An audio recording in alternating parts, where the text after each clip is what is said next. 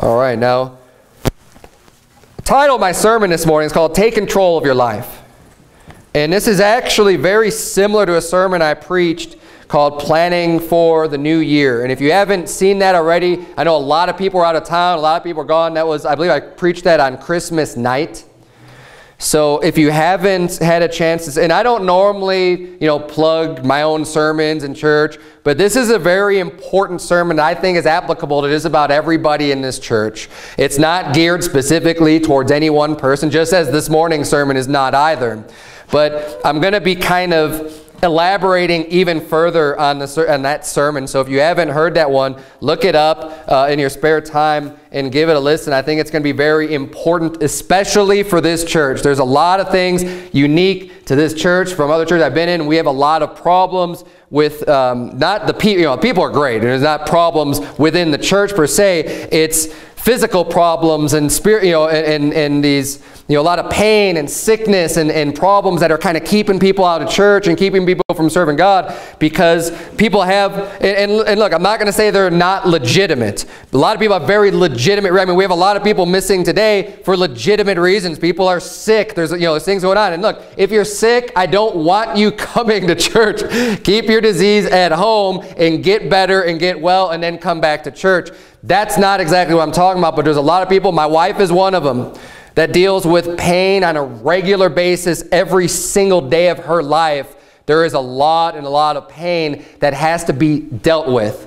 And there are many people that have come through this church and are members of this church that have the same exact type of issues. Okay, and I want to try to edify you and encourage you this morning and help you to take control of your life. And the main point is I don't want you to have to be a slave to your circumstances. We ought to be able to decide what it is that we want to do with our life. We have a goal. We have a vision. You have something individual that you want to do, and it ought to be so motivating that any circumstance that you have, any pains, other problems, aren't going to prevent you from doing what you really want to do with your life.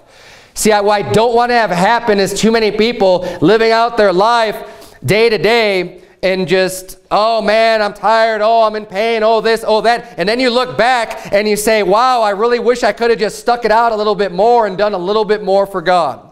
And this is where I'm feeling that too many people will end up if we don't make decisions about it early on and just decide, hey, I'm not going to let my body dictate what I'm able to do. I'm going to let my mind and my heart dictate what I'm going to do according to God's will. But in 2 Corinthians chapter 4, look at verse number 1. The Bible says, therefore, seeing we have this ministry, as we have received mercy, we faint not. So he's saying we don't faint. Faint is when you just go in and you just pass out, right? It's where you just stop. You can't work anymore. And this is, the Apostle Paul is a great example of someone who didn't faint. Someone who had lots of troubles, lots of persecutions, lots of adversity, even problems in his own flesh. He said there was, a thorn in his flesh. A minister of Satan was sent to buffet him, right? And he had this thorn in his flesh. And he besought God, God, help me out. God, help me with this 3 times. And God said, my grace is sufficient for thee. And God said, no, you have to deal with this. And he did. And he dealt with it. But you know what he didn't do? He didn't quit. He didn't let that stop doing the work that he had to do. So we see here in 2 Corinthians chapter 4, verse number 1, he says, we faint not. What I don't want to have, and see, there's a specific attitude that we want to avoid. Some people just try to get through every day as if every single day is like this huge mountain. It's like, oh man, I'm just trying to survive. Just trying to get through day to day. Now look, there may be times in your life where you kind of feel that way, and I get it. Okay, you have a lot of things coming at you at once. But what I'm saying is that this ought not to be your just daily, every single day being in a position where you feel like I just can't go on anymore. I can't believe I made it through this day. Oh, tomorrow's another day, and you're not even looking forward to the next day. And every single day, it's like, I like to call it, and maybe it isn't 100% accurate, but like an AA attitude, because they say you got to take one day at a time. Now look, there's nothing wrong with taking things one day at a time. Okay?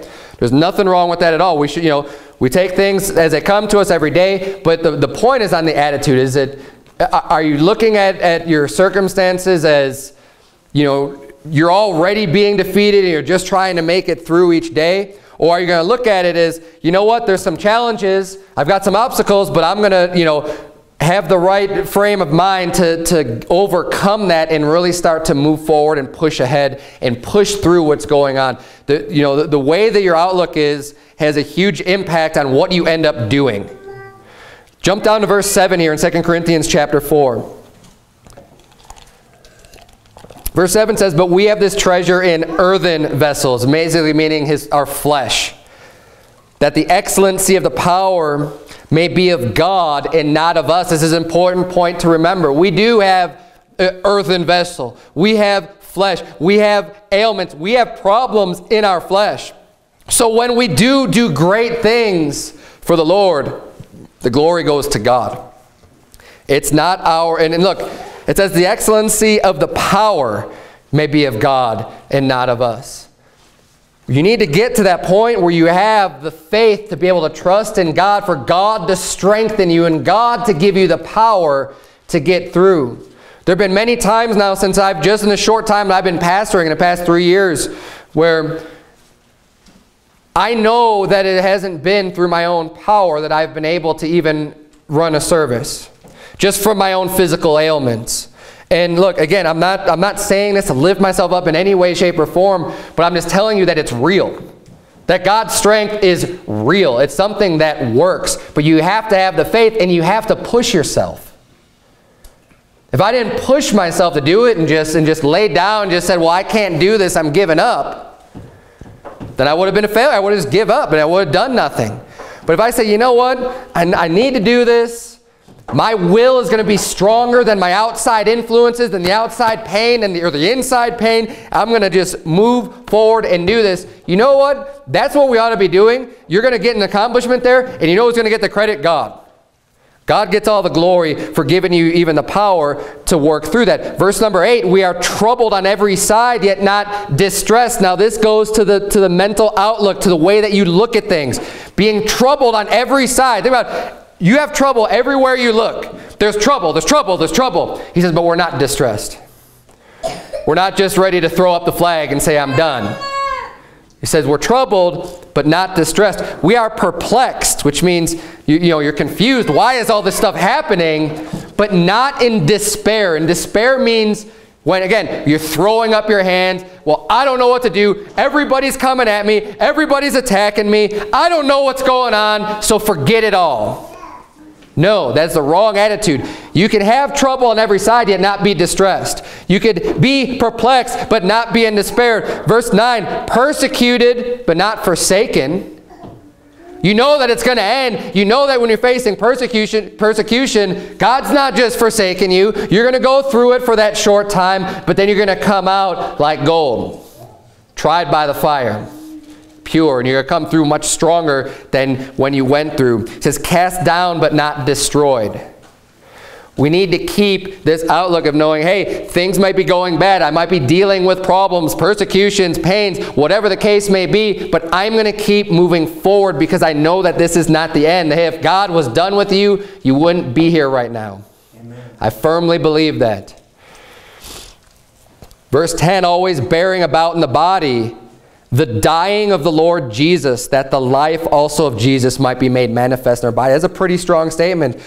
Always bearing about in the body the dying of the Lord Jesus. That does not sound very comfortable to me. The dying of the Lord Jesus, being born in your body.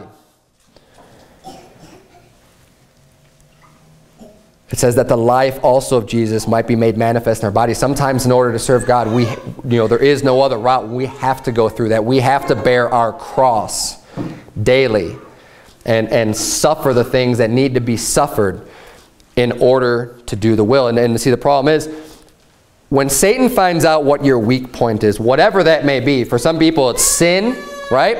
Specific sins in your life that Satan just says, oh, hey, all I got to do is just throw a little booze in front of them.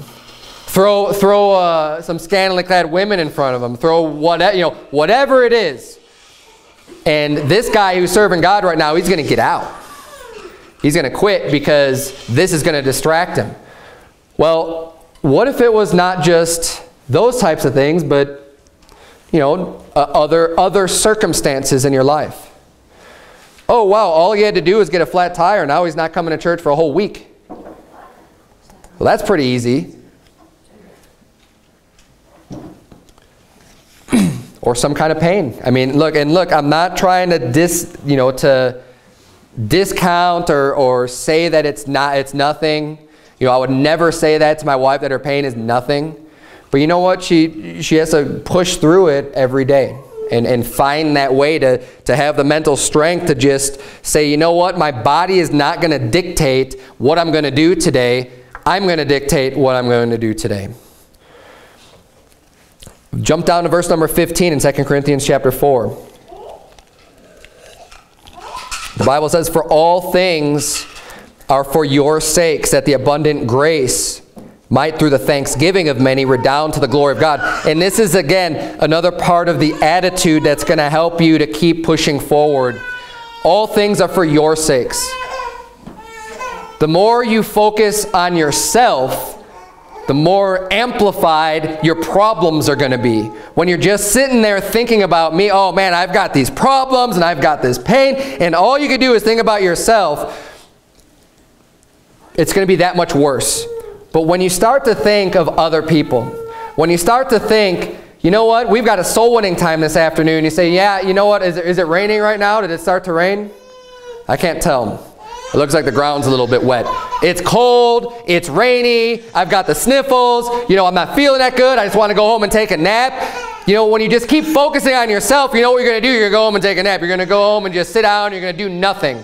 But when you start thinking about other people, and you say, you know what? There's going to be other people at this soul winning time. I need to encourage them. There's going to be other people out there that are going to be dying and going to hell. I need to be thinking about them. That helps you to have the right mental state to push forward and say, you know what? I can deal with this. There's so many more things that are more important than just these little ailments that I have right now.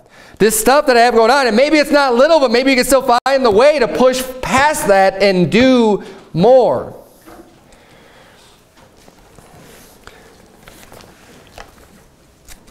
And this sermon it's not an expectation of, if you have legitimate concerns, which almost everybody does in this church, to just say, oh, it's like they don't even exist. We know that they exist, but are you just letting that dictate everything that you do? Are you going to try to find some way to do a little bit more, to push a little bit farther ahead, to keep moving forward? Verse number 16. For which cause we faint not. There he mentions it again. We faint not. But though our outward man perish, yet the inward man is renewed day by day. You need to have that renewal, because the more outside forces that you have, you don't want your inward man, the motivating spirit, to be knocked down also.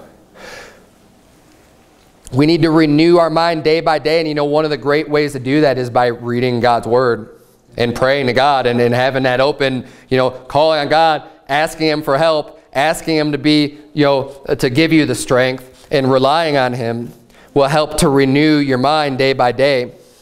Verse 17, and this is amazing. It says, "For our light affliction, which is but for a moment, worketh for us a far more exceeding and eternal weight of glory.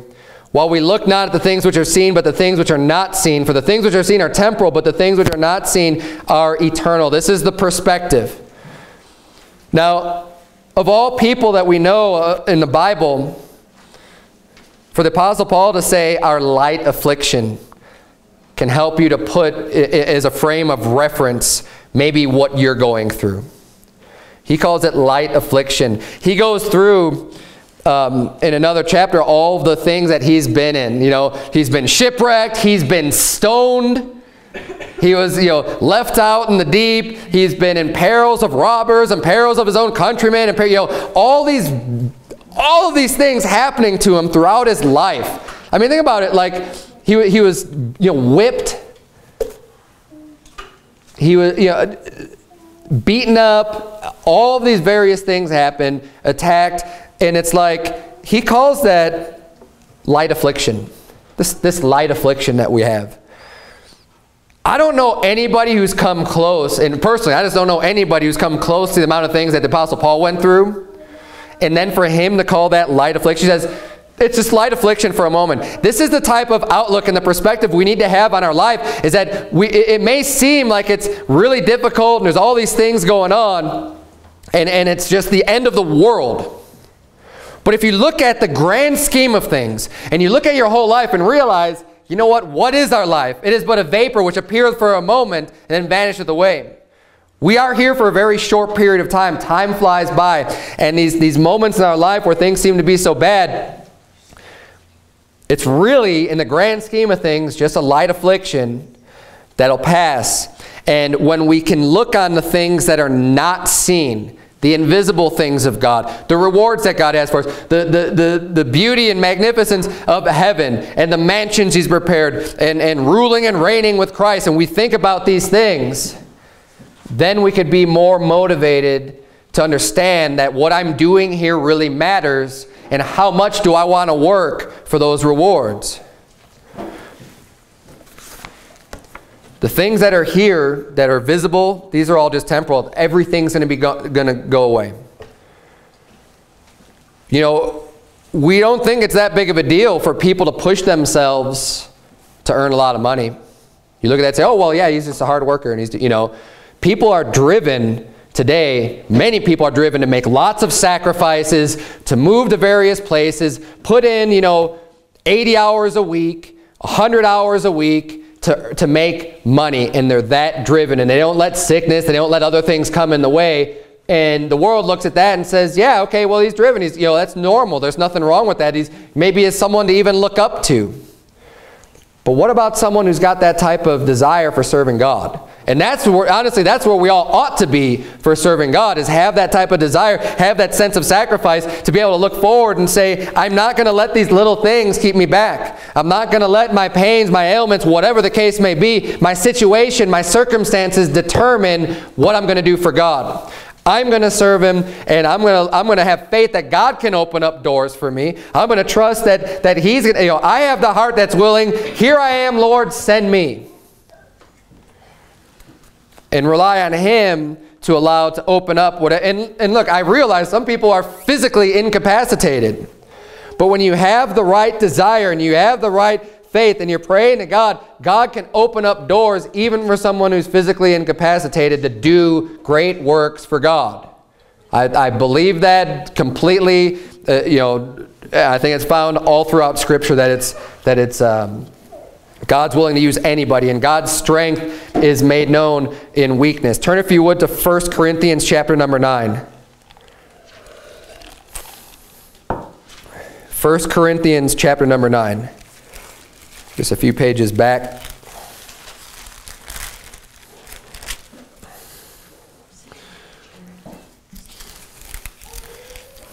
We're talking about taking control of your life. You being in charge, not your circumstances, not your situation, and not your belly or your own lusts.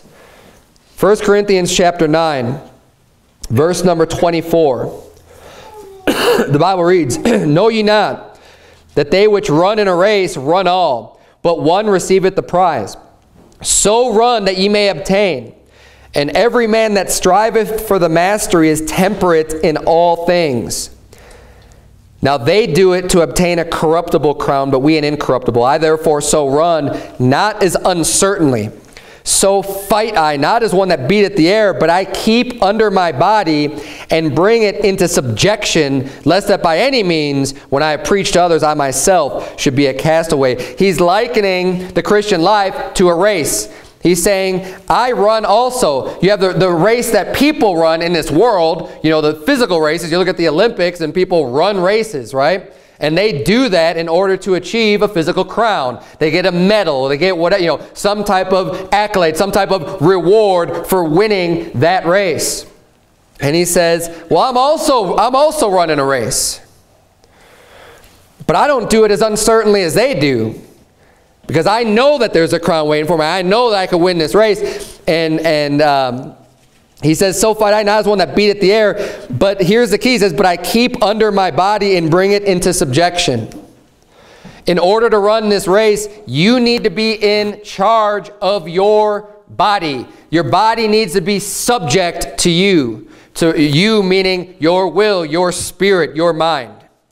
Taking control of yourself and being able to bring your body into subjection. Say, no, I'm the boss. I'm going to say what's going on here, not you. I'm not going to follow every single lust of my flesh and just indulge in every type of sin because that's what my flesh wants to do. No.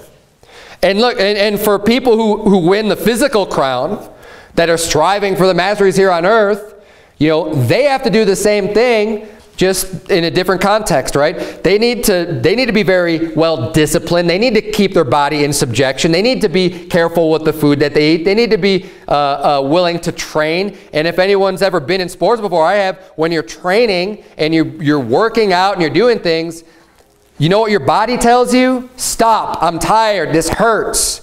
But you know what your mind has to do? Say, I'm going to keep moving forward anyways.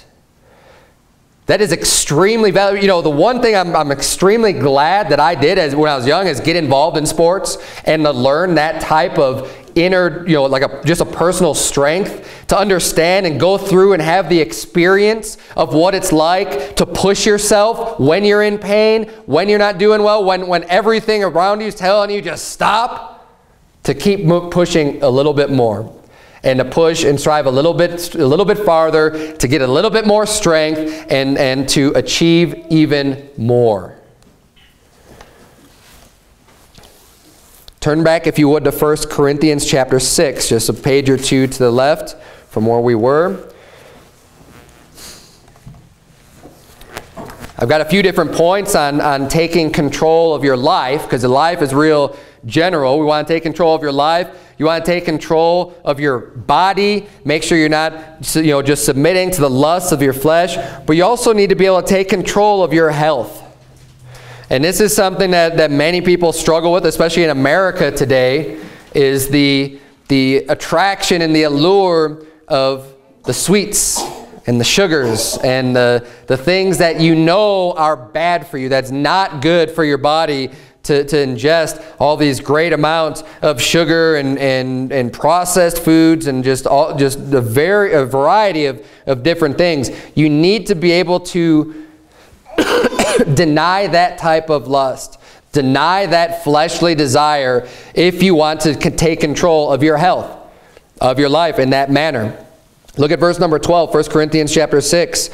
All things are lawful unto me, but all things are not expedient. All things are lawful for me, but I will not be brought under the power of any.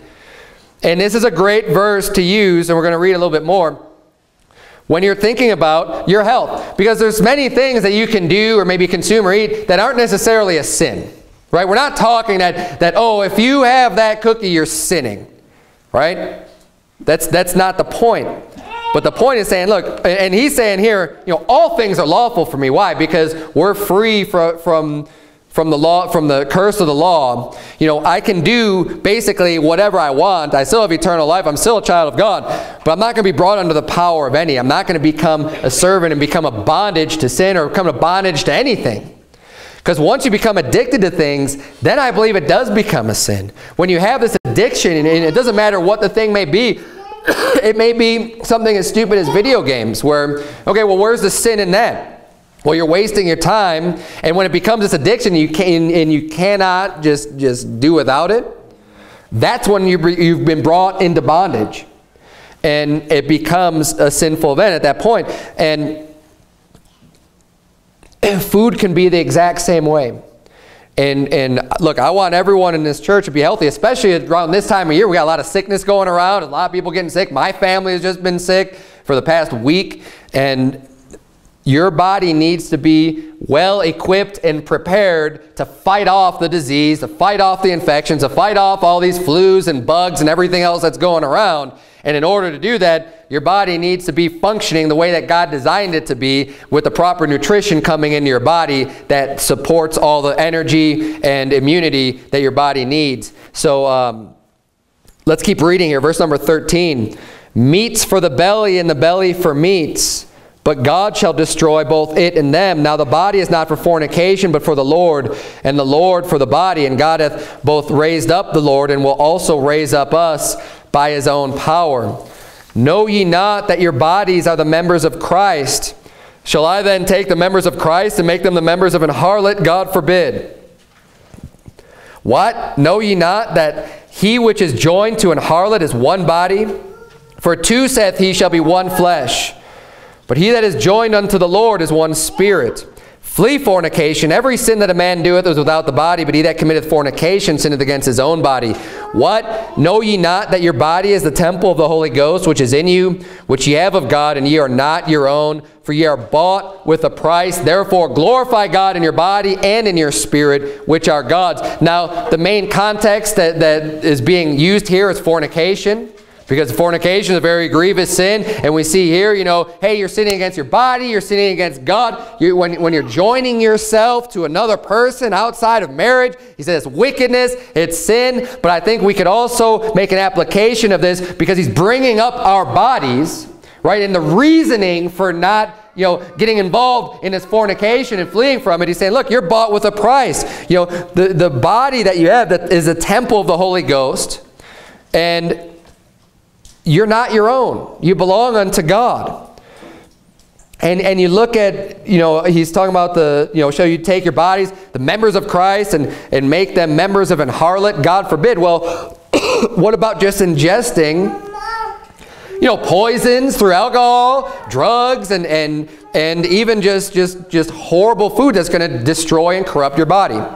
You know, I don't want to just take this too far, you know, because you could take it to just some extreme where, you know, people are going to say that, well, every little thing that you do is going to become a sin. But no, there's a proper respect that we ought to have, though, for our bodies, knowing that we need, you know, we have a job here to do.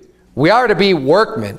We're supposed to be doing a job for Christ. And how are you going to do that if you just destroy your body and you just let yourself become real gluttonous and you have all these health problems? All you're going to be doing is incapacitating yourself. We don't want to get yourself in a situation. And look, many people already have gotten themselves in a situation, but you know, and they have to try to figure out how to work through it. But I'm trying to preach his message so that if you haven't gotten yourself too far over that cliff, you know, the big thing these days is diabetes. And where does that come from? It comes from a bunch of sugar.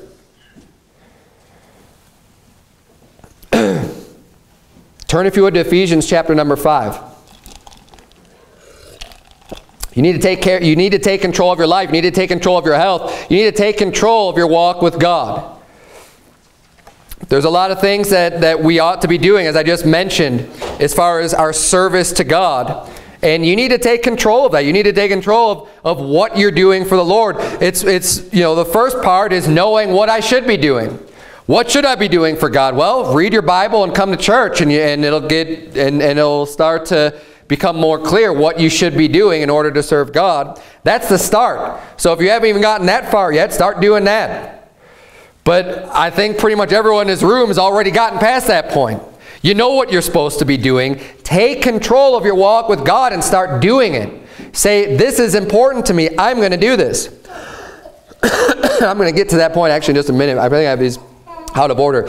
You need to, I had you turn to Ephesians chapter 5. You need to take control of your family.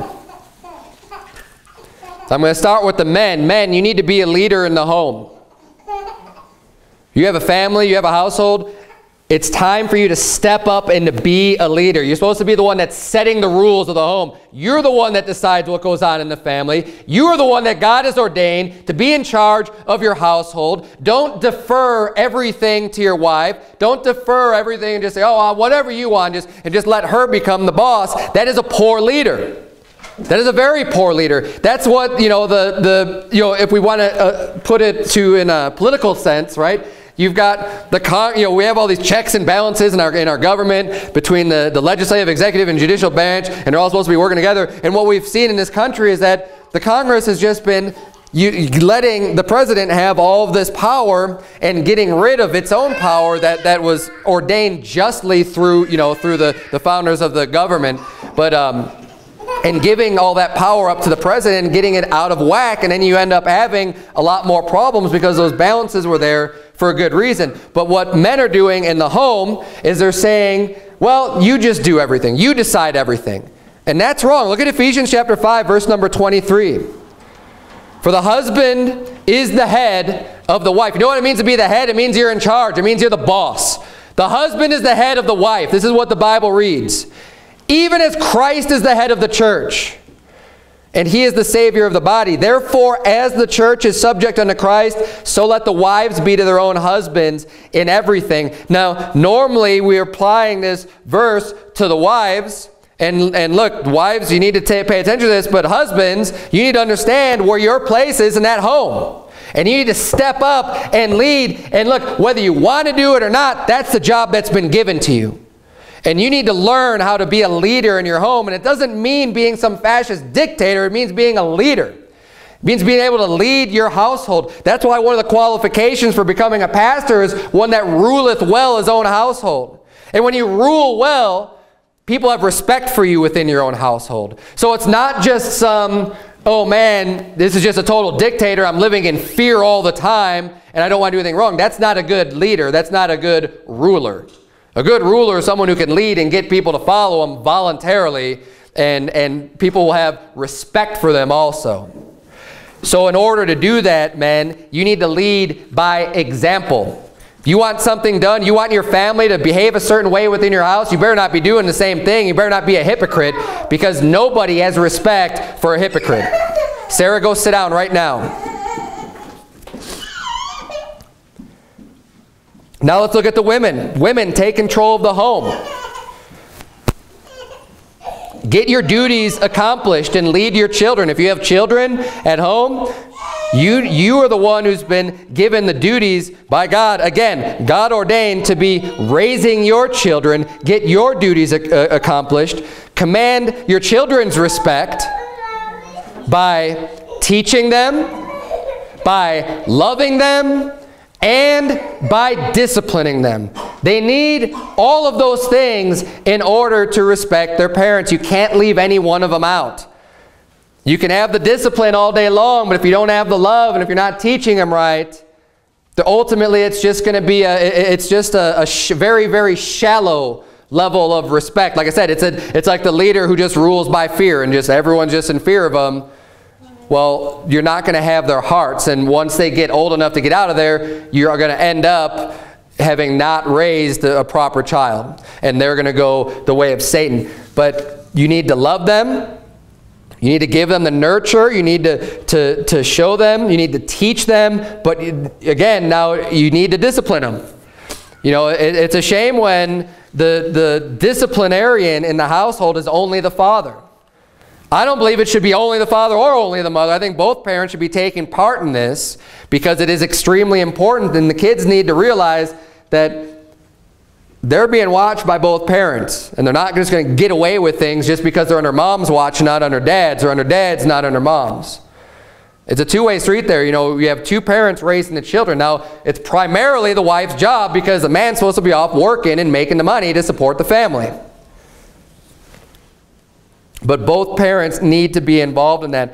Proverbs 31:28, you don't have to turn there. This is, of course, about the virtuous woman. The Bible reads, her children arise up and call her blessed, her husband also, and he praiseth her.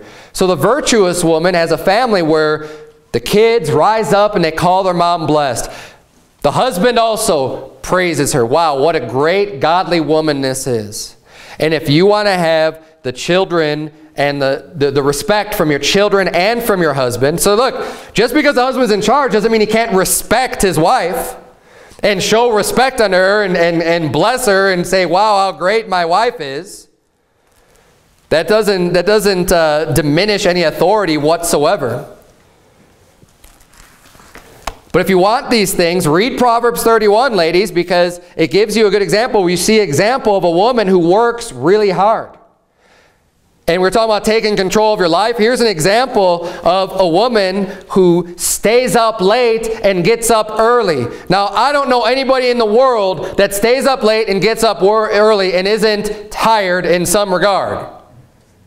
Your body's going to be telling you, I'm tired. But you know what the virtuous woman does? She stays up anyways. She gets up early anyways. She does the work anyways. She takes a hold of the spindle and the distaff. She makes clothing for her household. She goes off. She gets her food. She takes care of all of the business that she needs to take care of, regardless of her circumstances, regardless of how tired she is, regardless of how hard it is to do all that work. She does it anyways. And as a result, earns the respect of her family, of her children, of her husband, and she's blessed. And the Bible praises a woman like that as being a virtuous woman. We need to take control of our priorities, and this is really what it boils down to. This is where we need to have, and if you walk away with nothing else, I want you all to think about this point. I want everyone's attention. Think about this point right now. Consider your daily life. What you do on a daily basis. Think about what you did this past week. What were your activities? Think back in your mind. What did you do? You went to work probably, right? You ate some meals. How did you spend your time? How much time did you spend doing the things that you did? Now ask yourself, what's important to you? If you were to make a list and write it down, I encourage you to do this later on. When you go home this afternoon, when you go home tonight, write down a list. What is important to me in my life? What do I want to accomplish with my life? What are the things that if someone were talking to me that I would say that I value? Right? For me, I value God. God's number one in my life. I love the Lord and I want to serve the Lord. My wife, my children, my family, those are right after that. Immediately. They are very important to me. What else is important? The church, other people, everyone, you know, and look, you make up your own list. Think about your values. What's important to you? Is making money important to you? You know, now, for men, you know, making money is important because it falls under the category of, you know, providing for your wife. You know, you love your wife and kids, you're going to provide for them. You're going to support them. You know, so some of these things are going to have to fall into the priorities, but you have to understand, what do you really care about? Now, I'll ask you this. It's easy to say out loud, oh, you know what? God's number one in my life. I love him. Right? It's easy to say that, and you could say, well, that's the right thing to say. And that's where I should have my priorities. But does your life actually reflect that that is your priority? Now think about that. How much time do you dedicate? I mean, what's the first thing you do when you wake up? At what point in your day are you even thinking about the Lord? Is he really number one? Or your family for that matter, or anything. You know, think about whatever your priorities are and say, do my actions, does the way that I live my life actually reflect? So if I didn't tell anybody what my priorities are, could someone else write down the same list that I have as my priorities based on my actions if they were able to see everything that I do every waking moment of my life? If it's not lining up, you need to make changes. You need to do something different. You need to take control of your own priorities. Look, I'm not going to make your priorities for you. You got to do that for yourself. Determine what is important to you. What do you want to do with your life? Where do you want to end up? But once you decide that, it's not just enough to say, well, this is what my priorities are. You gotta form your life around those priorities. Say, this is what's important.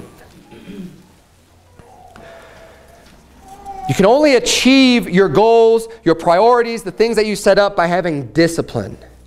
You need to discipline yourselves. And this is, you know, the main point of the sermon basically is just having that discipline, being able to look at things in the proper perspective, being able to push past, and that's what it is. When you push past pain, when you push past the circumstances in your life, it's having discipline.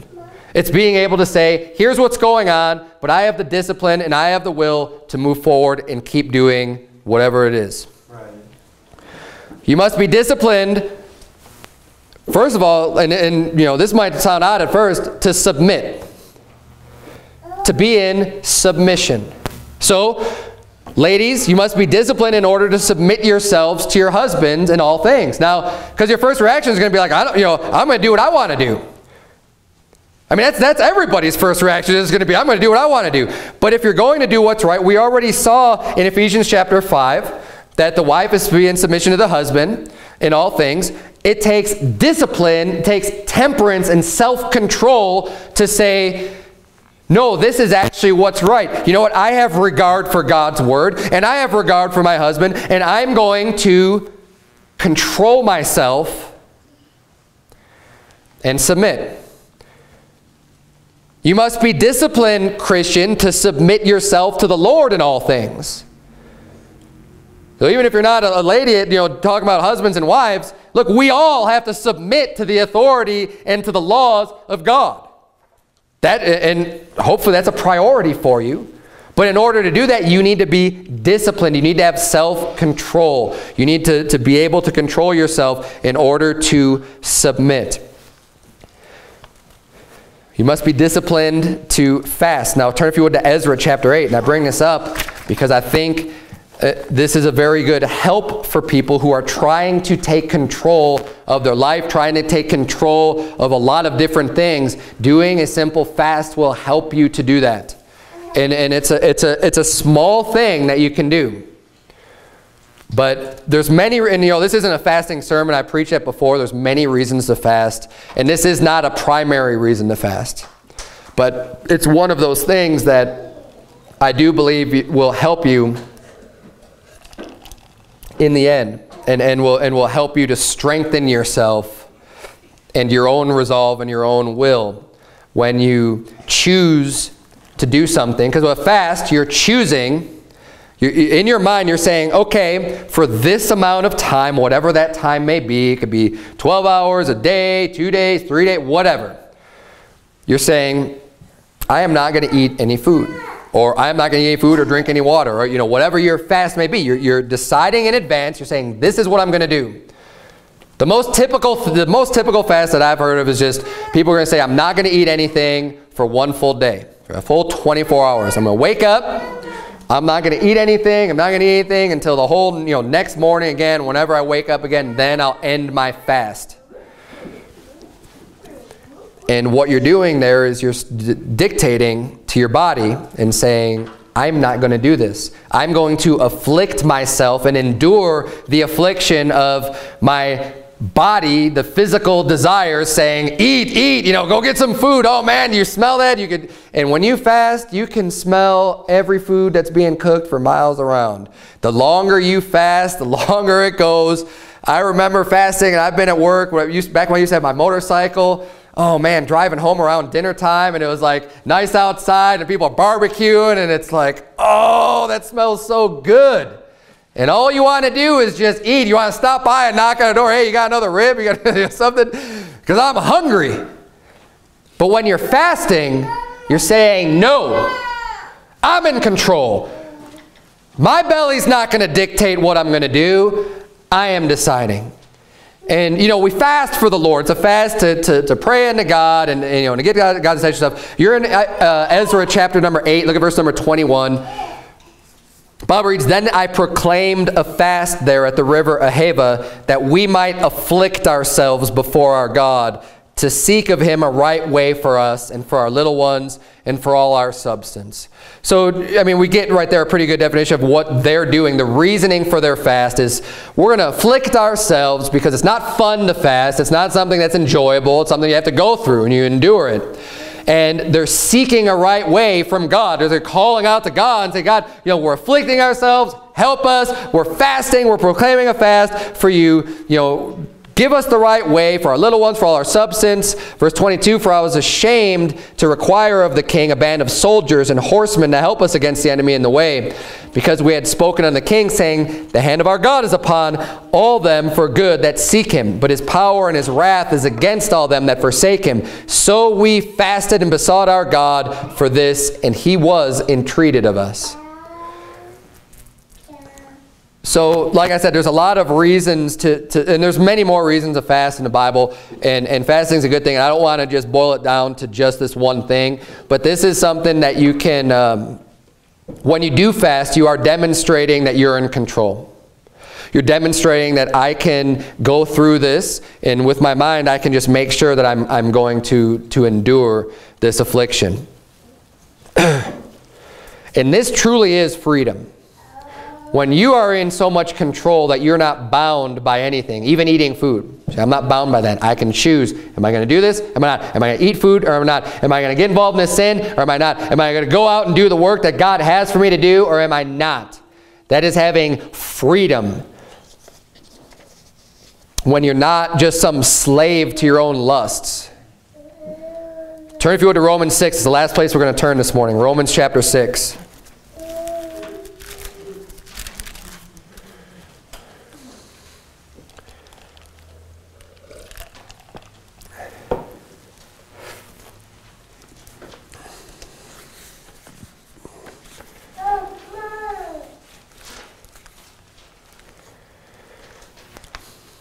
Romans chapter 6, when you can take control of your life and of what you're going to do, and especially when it comes to sin. In Romans 6, we'll be covering just sin in general. When you can take that control, you are truly free. You know, people, it's funny because people look at the Christian as being the slave and, oh, you have all these rules and you can't do anything and you have no freedom in the Christian life. But what they don't understand is that it is freedom because it's our choice to follow these things or not. Look, we all have the free will to do this or not. But when you choose to live by a set of rules, you're not a slave to those rules. You're a slave to the sin. You're a slave to the things that are going to prevent you from living by those rules. When you are choosing to live this certain way, it's not because you're under the bondage of doing that. It's your freedom to say, this is what I'm doing. Right. And when you have that, I mean, that freedom is indescribable unless you've done it yourself. Look at verse number 11, Romans chapter 6. Likewise, reckon ye also yourselves to be dead indeed unto sin, but alive unto God through Jesus Christ our Lord. Look at verse 12. Let not sin therefore reign in your mortal body, that you should obey it in the lusts thereof. Let not. He's saying don't allow it. Don't allow sin to reign. How are you going to do it? You have to do that with your will. Because the nature that we have, our flesh, the natural thing is sin will reign. If you don't do anything about it, sin will reign in your mortal body, saying don't let it. You make the choice. You decide, I'm not going to let this happen. You need to be resolved for that not to happen. I will not let sin reign in my mortal body. You need to take control of that and do it. Everybody in this room is going to say, well, I don't want to sin. Of course I don't want to sin. I don't want to break God's laws. But what are you doing about it? It's not enough just to have that desire. You need to put it into action and say, I will, you know, it's not going to happen. Instead of going from, well, I don't want it to happen, to it's not going to happen. Verse number 13, neither yield ye your members as instruments of unrighteousness unto sin, but yield yourselves unto God as those that are alive from the dead, and your members as instruments of righteousness unto God. For sin shall not have dominion over you, for ye are not under the law, but under grace. What then? Shall we sin because we are not under the law, but under grace? God forbid. Know ye not that to whom ye yield yourselves servants to obey, his servants ye are, to whom ye obey, whether of sin unto death or of obedience unto righteousness. But God be thanked that ye were the servants of sin, but ye have obeyed from the heart that form of doctrine which was delivered you. Being then made free from sin, ye became the servants of righteousness. I speak after the manner of men because of the infirmity of your flesh. Because of the infirmity of your flesh. Because our flesh is weak, he's saying. For as ye have yielded your members servants to uncleanness and to iniquity unto iniquity, even so now yield your members servants to righteousness unto holiness. He's saying, as in the past, you've already, made yourself servants to uncleanness in the past. You've already done that. And just as you have done that, look, I know your flesh is weak, but But now you need to yield or allow your member servants to righteousness. You need to choose to do what's right. And to put away the uncleanness and the iniquity that your flesh is prone to because it's weak, and to decide that you are going to now yield your members servants to righteousness unto holiness. Verse number 20, for when ye were the servants of sin, you were free from righteousness. What fruit had ye then in those things whereof ye are now ashamed? For the end of those things is death. He's saying, what good was it? When you're involved in all those sins and all the things that you did in your life, what did it produce for you? Nothing, because the end of sin is death. He said it didn't do any good for you. But now, being made free from sin and become servants to God, ye have your fruit unto holiness, and the end everlasting life. For the wages of sin is death, but the gift of God is eternal life through Jesus Christ our Lord. And again, this goes back to the eternal versus the temporal. The temporal, the things you can see here, the eternal you can't see, but we have to have the faith and trust in God of what's going to happen when we die and in the future and everything else. We need to take control of our lives. Let's not let our life, our circumstances, our pains, our ailments, this flesh, this weak, sinful flesh determine what we're going to do with our life. Let's renew ourselves in the inner man. Let's make the decision. And look, I was serious about the priorities thing. Go home later and decide what is important to me. What matters? And what am I doing to make sure that those priorities are being met and are actually in place?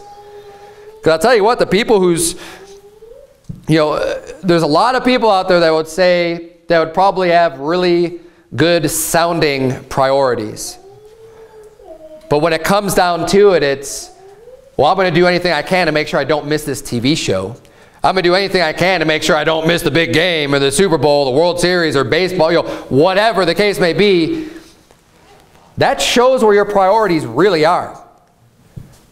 If you're willing to skip church, skip family, skip other things for some other activity, you know what that says? That's where your priority is.